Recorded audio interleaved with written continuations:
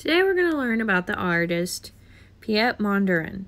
Piet Mondrian was an artist. He was born in the country of the Netherlands. Piet Mondrian became famous for using the three primary colors, red, yellow, and blue, and three primary non-colors, white, gray, and black, in his artwork. He uses a repetition over and over again of geometric shapes and straight lines. Let's see if you can look for that in some of his artwork today.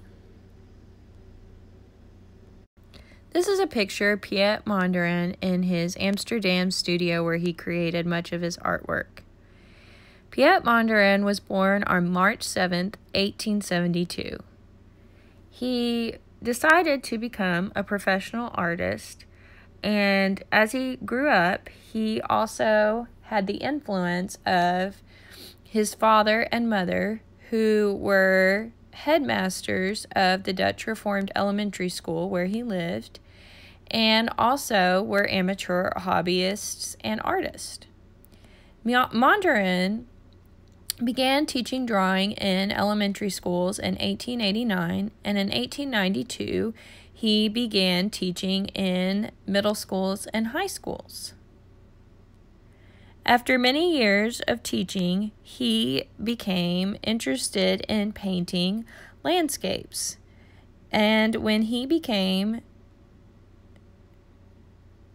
31 years old, he won an award called the Willem van Collen Prize of Art with a still life.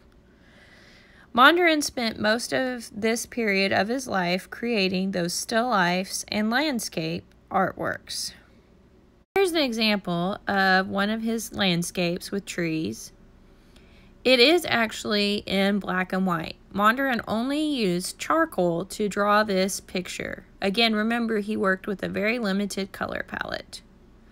As he progressed into his art career, he became influenced by Pablo Picasso and the Cubism movement, where Picasso was using square shapes to break down objects and people into interesting designs. Mondrian began moving from those landscapes, as you saw before, to abstract compositions like this that were influenced with the Cubism. He also calls this trees, if you can believe that after looking at the first picture. Again, it's all done only in black, white, and gray. This is another painting of his. As you can see, there are some values of blue, some values of yellow, and some really light values of red that almost look pink in this painting he created. This is called the flowering apple tree. Again, it is very abstract, and we can see a lot of geometric shapes in the picture. For example, here is a rectangle, and we see lots of ovals creating the leaves in the tree. Mondrian was a fan of keeping things simple, so he used a lot of simple lines that were either just straight or curved, and simple directions, either horizontal, vertical, or diagonal, and again, those geometric shapes of squares, ovals, rectangles, and sometimes circles. Here is another painting of his titled Composition 1916. As you can see, it uses a value of red, pink, and it looks like he mixed the yellow and the red together to get a yellow-orange color. And then he has the blues and the grays. Again, we see very geometric shapes and lines. His lines are very straight, and the shapes that he uses are squares and rectangles. This painting was done a few years later, and he calls this one Composition Color Panes with Gray Contour. As you can see, again, he uses the geometric shapes of squares and rectangles. His lines are very straight and bold with the black paint. And then, of course, the colors, again, he uses are very limited with the gray, the white, and then he uses a very light shade of red. You could almost call it dark pink, and blue and yellow. This is a painting called Composition with Red, Yellow, and Blue, and it was painted about 5 years after the last one we just looked at. Now you can see Mondrian is experimenting with darker value colors. Again, the shapes stay the same, squares and rectangles. His lines are getting thicker and bolder, though, in his artwork, if you notice the way the lines look compared to the last few paintings we have seen. This is probably the second most famous painting of Mondrian. It is called Composition with Red, Yellow, and Blue, although the yellow is hiding somewhere in the picture. Can you find it? In this painting, this is definitely the style that has become known worldwide as the Mondrian style. What shapes do we see? What kind of lines did he use?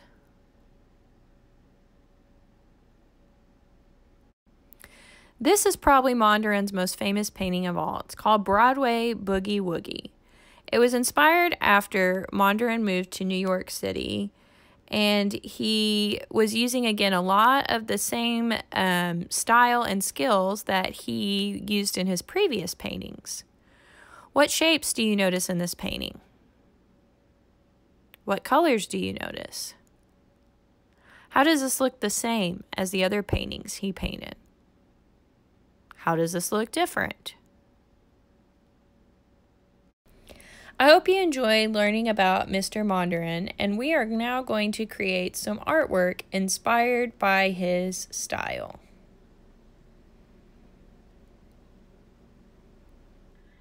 I hope you enjoyed learning about Piet Mondrian. I like his artwork because it's very simple with the simple shapes and the primary colors. But at the same time, it's also very bold the way that he uses lines to create all the different squares and rectangles.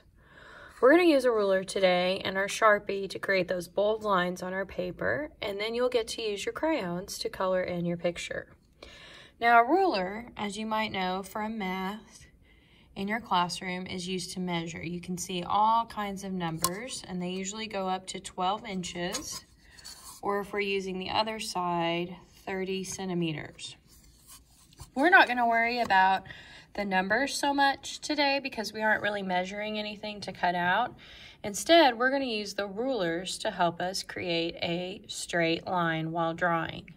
So what I would like for you to do is just somewhere on your paper, it does not matter, we're going to make 3 horizontal lines with our ruler and our Sharpie. So don't forget, on your Sharpie, you want to go ahead and put the cap on the end so you don't lose it. So you could have a couple of lines close together, you could have them all spaced out. Wherever you want them to be, you can do that now. Now you want to take your other hand and hold your ruler still as you draw your line. I'm not doing that because I want you to be able to see my black line on my paper as I'm drawing, and my other hand kind of gets in the way.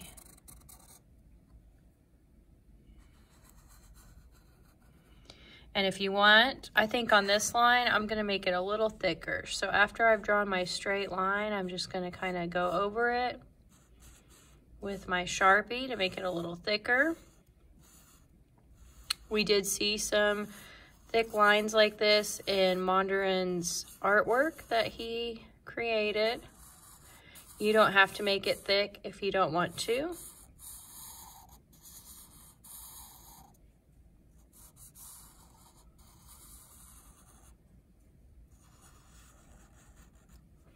Now, that's our first horizontal line. I think I'm going to keep the next line pretty close to this one, so I'm just going to move it down just a little bit. Again, you put it where you want it to be on your paper. You are being the artist right now. I'm just showing you how to do something.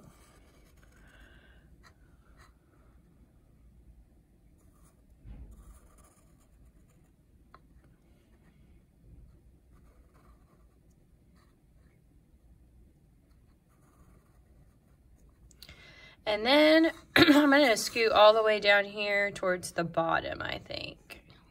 Down the bottom of my paper. And draw my other horizontal line here.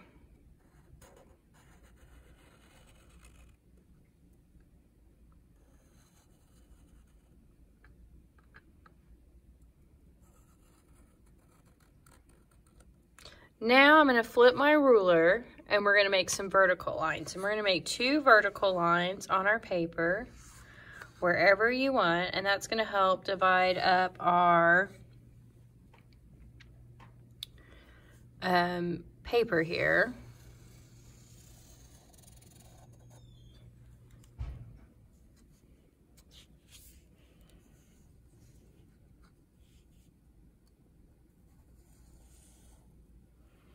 And I'm actually going to do mine pretty close together, but you can space yours out further if you would like.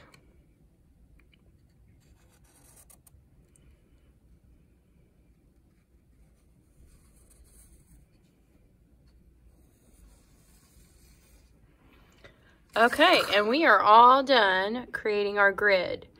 Our next step when we color, we're going to use those primary colors of red, blue, and yellow. If you remember, we talked about those last week. You're going to fill in the different squares, but we're not going to fill in all our squares because remember Mondrian had some white squares in his artwork too. But we're going to fill in our spaces now with our crayons, and you can just do it randomly, or if you want to do it in a certain order for the primary colors, you can do that too. And we're going to color now, and we're almost done with our project for today.